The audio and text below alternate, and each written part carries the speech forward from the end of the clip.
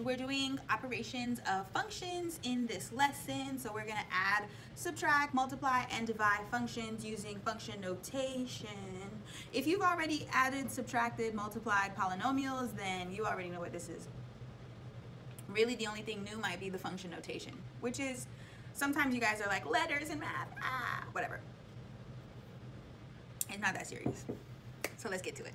Math with Miss B. Math with Miss B.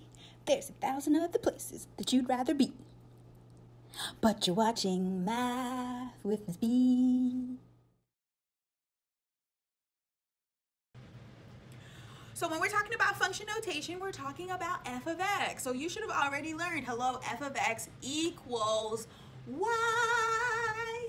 Right? But the problem is, if I'm talking about more than one function, I cannot be like y equals this, y equals that, y equal. I need different function names for those functions.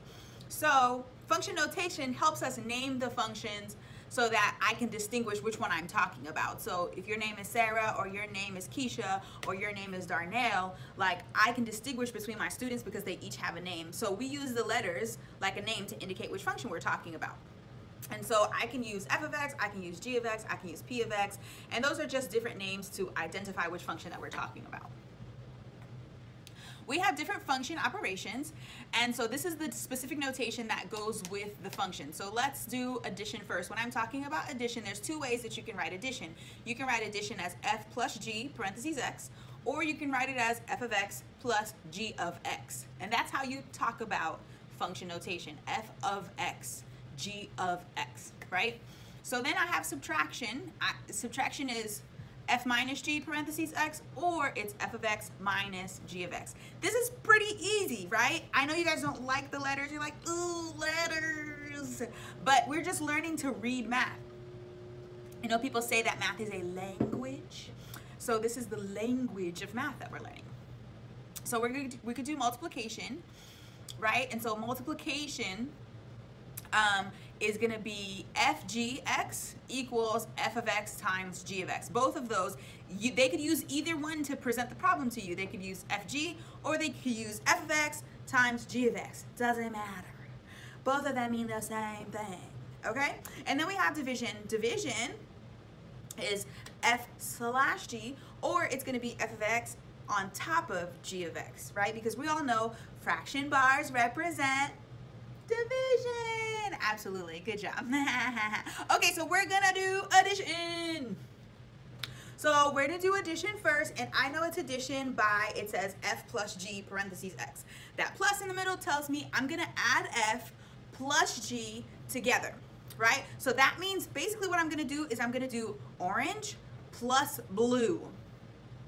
Now, when we're adding two polynomials together, if you've done that already, you know that all you're doing is combining like terms right now. So I'm going to look at the 4x squared, and I'm going to say to myself, does the 4x squared have a like term? No, it doesn't. So I'll move on to the 3x. 3x have a like term?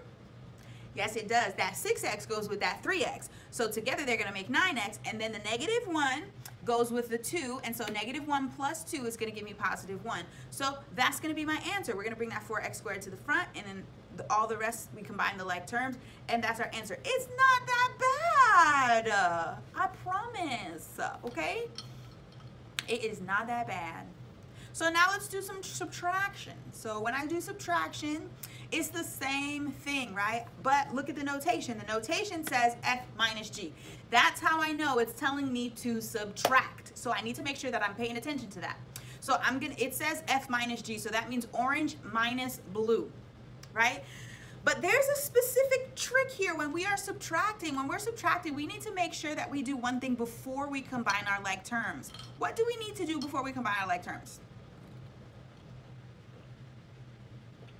If you said distribute the negative, you're correct. So instead of that being positive 6x, it's going to turn into negative 6x. Instead of that being positive 2, it's going to turn into being negative 2. So then I can go ahead and combine the like terms. And once I do that, that would be my answer. Ooh, ooh, ooh, ooh, ooh, ooh, ooh. Make sure you're processing, right? Like the x squared doesn't have a like term, and then what happens with the x's, what happens with the constants, all that kind of stuff. Okay, so now we're gonna go back to addition. I want you to pause the video and I want you to see if you could do it on your own.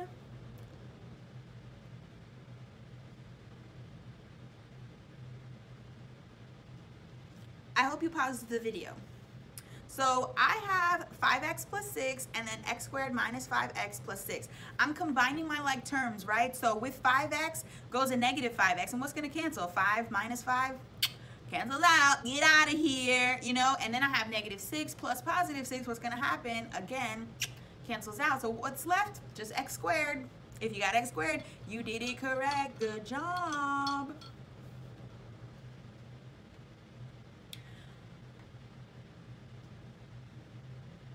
Okay, now we're gonna go ahead and we're gonna do subtraction. Oh, I feel like I need to sneeze.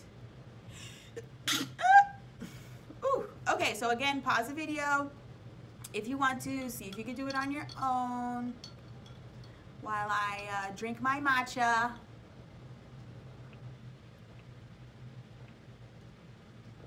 Okay, I hope you paused it. What's the thing that you have to remember before you can combine your like terms for subtraction? What do you have to do? You have to distribute the negative. So when I distribute the negative, I'm going to get 5x minus 6 because that stayed the same, right? But instead of positive x squared, I get negative x squared. Instead of negative 5x, I get positive 5x. And instead of positive 6, I get negative 6. So now I can combine them like terms, okay? So negative x squared first, and then 5x plus 5x is 10x, and then negative 6 plus negative 6, that's going to give me negative 12. And that's my final answer.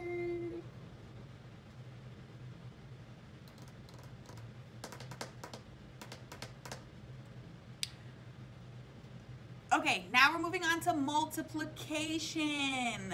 When we're doing multiplication, we're doing a lot of distributing, okay? So with a lot of distributing, I'm gonna distribute orange into blue, and we're gonna get a lot of terms. But after I get all those terms, I'm gonna make sure that I combine them, the like terms, that is. So first we're gonna do 6x squared times 2x, and that's gonna give us 12x cubed. And we're gonna do 6x squared times negative 3, that's gonna give us negative 18x squared. Then I move on to the negative x in orange. I multiply negative x times 2x, and I'm gonna get negative 2x squared. I'm gonna multiply the negative x times negative 3, that's gonna give me positive 3x, because negative times negative is a positive. And now moving on to the negative 12, the orange negative 12. I'll multiply it by the blue 2x, I'm gonna get negative 24x, and then negative 12 times negative 3 is gonna give me 36, positive. So then I combine my like terms. So the x squareds and the x squareds go together. The x's, the negative 18x squared minus 2x squared gives me negative 20x squared. Those come together. And then 3x minus 24x gives me negative 21x. Those come together.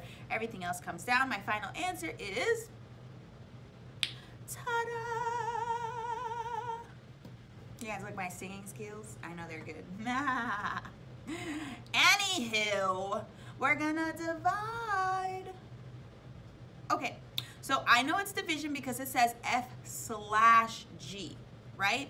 So that means this division is a little bit different. So this is the one thing in this lesson that you might not like really know how to do yet, but that's okay. We're gonna do it together. So F/G basically means put F on top of G. So orange on top of blue. So 6x squared minus x minus 12 over 2x minus 3. Now I'm gonna factor. When I'm looking at this, I'm gonna notice that the only thing that I can factor is the numerator. That's why it says that off to the side. Factor the numerator because 2x minus 3 is prime. I can't really factor that. So I could do 6x squared minus x minus 12. I'm gonna factor that. If you don't remember how to factor, go watch some factoring videos because that's not what we're here to teach in this specific lesson. Okay? So when I factor 6x squared minus x minus 12, I get 2x minus 3 and then 3x plus 4. And then I'm gonna make sure that I still bring down the blue part because I didn't do anything there, but I still need it because we can't just get rid of it, you know, it has to be there still. So then I'm gonna do 2x minus 3 and 2x minus 3, one on top, one on the bottom. What can I do? Swipe, swipe. We love to see it. So my final answer, what I'm gonna be left with is 3x plus 4. You see it? You see me? You see me? Okay. Can you see it? Now you can see it. Okay, so now I'm gonna make you do a division example on your own. And then we'll do a last multiplication example, and then we'll be done. Okay, so we're gonna do F/G, so that means orange on top of blue. You should pause the video though, because we already did division, and I wanna see if you could do it by yourself. So pause the video. Okay, hopefully you paused the video. I don't know if you did. I don't think you did, but whatever.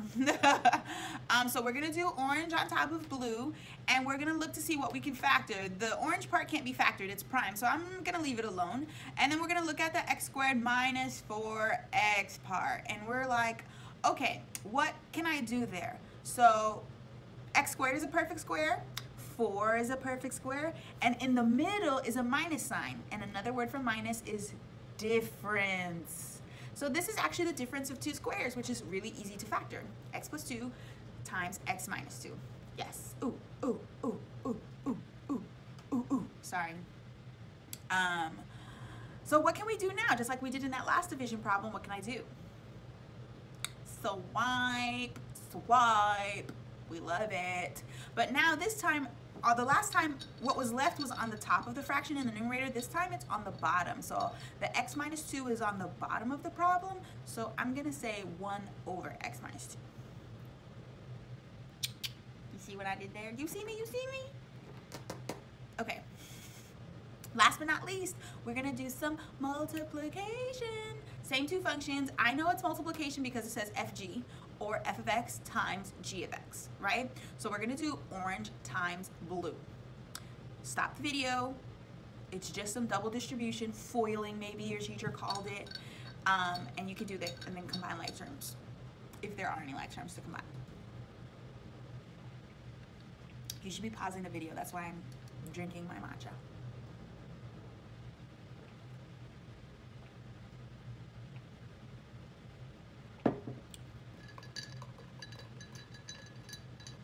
Okay, hopefully you paused the video. So if I do x times x squared, I get x cubed. If I do x times negative 4, I get negative 4x.